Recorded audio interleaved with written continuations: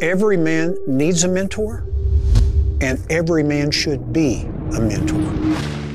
But one of the problems is most men don't feel qualified to do that. All that is necessary for evil to triumph is for good men to do nothing. Many men don't have a generational vision, but you and I are called to finish on mission, fulfilling our destinies.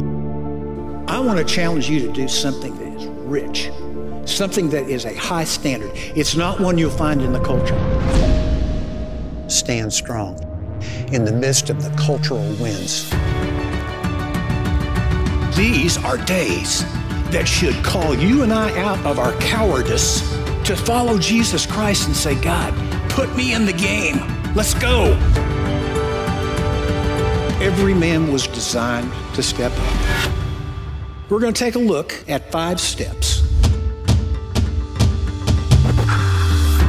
As we journey together, you're going to hear stories of other men who've been courageous.